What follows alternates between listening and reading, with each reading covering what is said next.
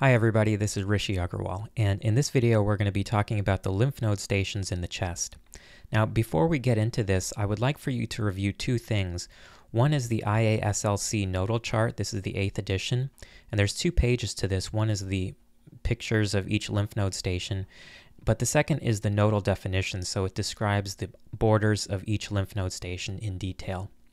The second thing that I think you should review is this Radiographics article from 2014. It goes over the IASLC lymph node map, and it goes over some of the nuances of each station. Okay, let's get into this.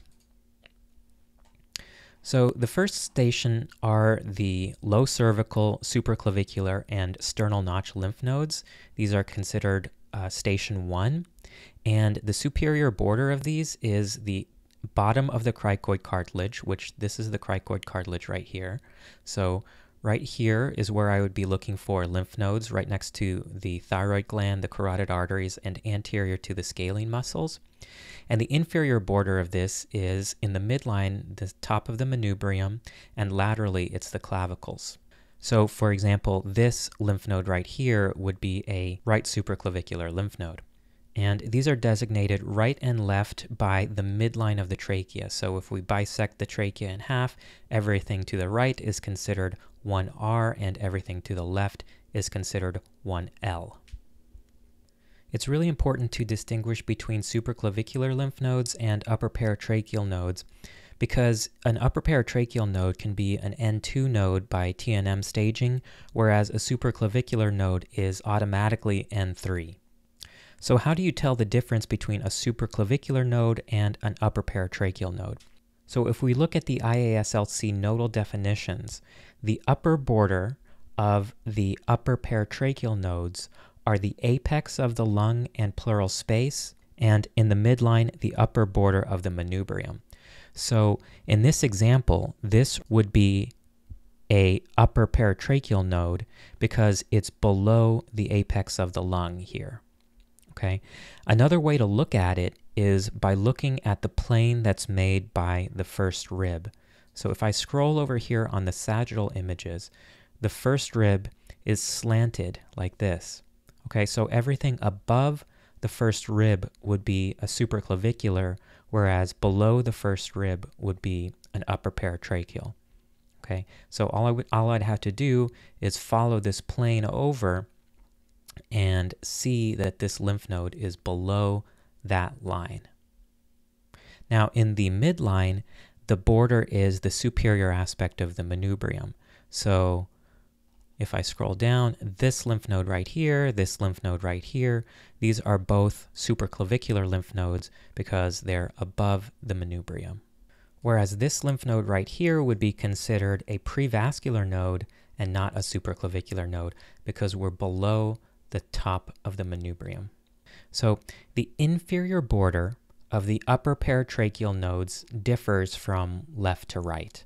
Okay, on the left, it's the top of the aortic arch, and on the right, it's the bottom of the left innominate vein. Okay, for all intents and purposes, those are really at the same level. So really, I just look at the top of the aortic arch. Okay, if it's below the top of the aortic arch, then that's a lower paratracheal node, like this would be a lower paratracheal node. And if it's above the top of the aortic arch, then that would be considered an upper paratracheal node. Now there are some nodes that might cross that border and go from upper to lower, so what you have to do is use your coronal and sagittal images if this question ever arises, and try to determine where the bulk of the node sits. Is it above the top of the aortic arch, and that would make it a 2, or is it below the top of the aortic arch, and that would make it a 4? One important point to keep in mind about the paratracheal lymph nodes is that the dividing line between the right and left paratracheal nodes is not the midline, it's actually the left lateral border of the trachea. So the paratracheal nodes that are to the left of this are considered left paratracheal, and nodes that are to the right and anterior to the trachea are considered right paratracheal. Okay, so this node right here is considered a right paratracheal. The reason why this is important is because if you had a lung cancer on this side, this lymph node would be considered an ipsilateral mediastinal node, whereas if you had a lung cancer on the other side, this lymph node would be considered a contralateral mediastinal node. The right and left hilar lymph nodes, 10R and 10L, are immediately inferior and lateral to the paratracheal nodes, and they're defined by the presence of the right and left mainstem bronchi. Okay, so as long as you still have trachea and carina, that's still considered paratracheal nodes. Now, once the carina has split into two, and you have a right and left mainstem bronchi, then you can call this a 10L and this a 10R. Now, in addition to the lower paratracheal nodes, the carina represents the inferior extent of the level 3A nodes, or the prevascular nodes. So these are nodes that I consider to be in the anterior mediastinum, with the anterior border being the sternum and the posterior border being the great vessels and the SVC. Now, things get a little bit trickier as you go superiorly, because these lymph nodes to the left and anterior to the aortic arch are not considered to be prevascular nodes. These are para-aortic nodes, so these are level 6. Okay, so all of these nodes here would be 3A, and these are level 6 para-aortic nodes. The retrotracheal lymph nodes are designated 3P, and these are the ones that are located immediately posterior to the trachea. And usually they're on the right side, like in this case, because on the left side posterior to the trachea is where the esophagus lifts. The superior border of this space is the apex of the chest, and the inferior border is the carina, although usually these will be above the level of the aortic arch, as in this case. I want to talk about the subaortic and the para-aortic nodes next, and to do that I want to pull up the coronal images. So I mentioned that the para-aortic nodes are the ones that are anterior and lateral to the aortic arch, and it helps to see that on the coronal images. So these are the lymph nodes right here. These are considered para-aortic lymph nodes. Now, just underneath that, where the aortic arch stops, is where the subaortic lymph nodes begin. Okay, and these are station 5, also called the aortopulmonary window lymph nodes. Okay, so these are considered station 6 para-aortic nodes because they're at the level of the aortic arch, but below the level of the aortic arch, these here are considered station 5 subaortic or aortopulmonary. Okay, so these are 6 and these are 5. Station 7 is the subcarinal lymph node station, and as the name implies, it's inferior to the carina, so right here, and on the axials, that would be this lymph node right here. And the inferior extent of the subcarinal region on the right is where the bronchus intermedius ends. So when you see the right middle lobe and lower lobe taking off, then that's where the subcarinal region ends on the right. And on the left, it's where the left lower lobe bronchus starts. So this is left upper lobe, and this is left lower lobe right here. So this is the inferior extent of the subcarinal region on the left.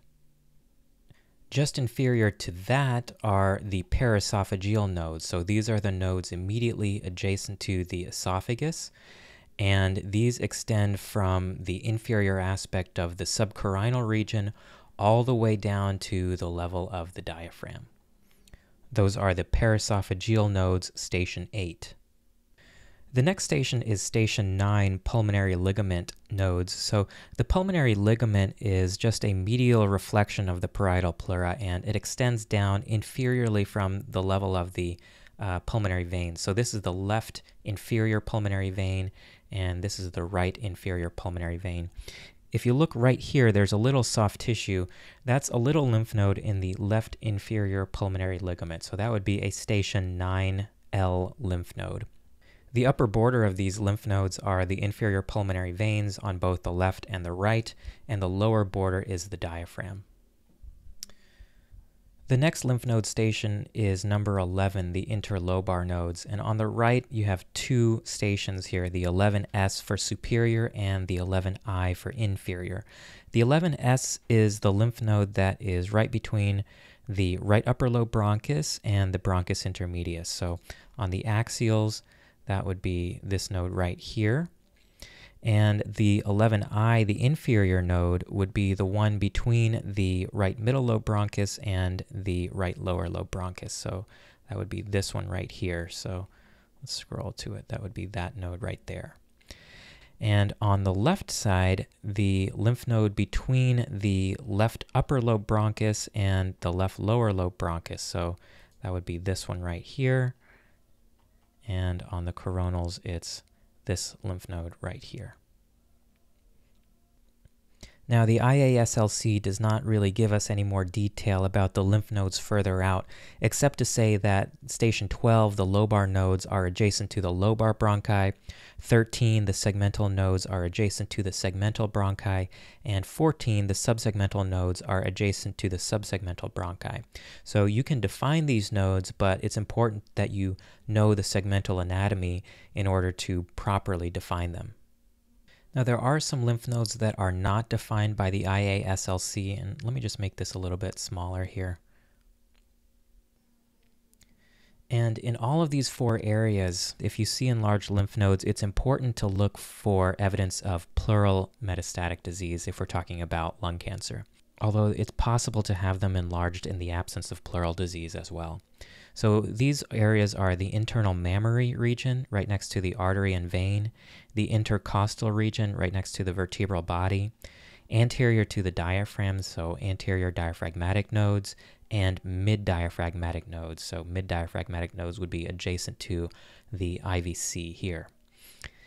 And in these two groups, the mid-diaphragmatic nodes, the ones adjacent to the IVC, and the ones anterior to the diaphragm, these are also commonly enlarged in patients who have liver cirrhosis and portal hypertension. Okay, that's it. If anybody has questions about the topics covered today, please leave a comment below.